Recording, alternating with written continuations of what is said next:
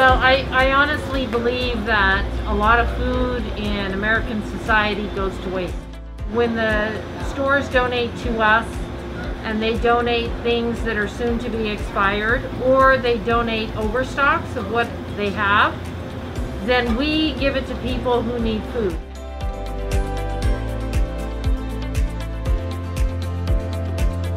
We pick up from stores that care, like Sprouts, Bristol Farms, Trader Joe's, Amazon.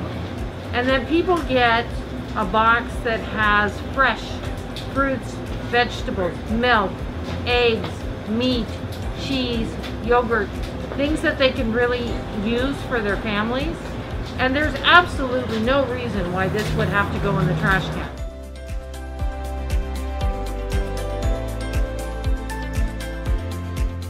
So it's really is our passion to feed people, keep things out of landfills, recycle as we need to recycle, and it really is a win-win situation for everybody.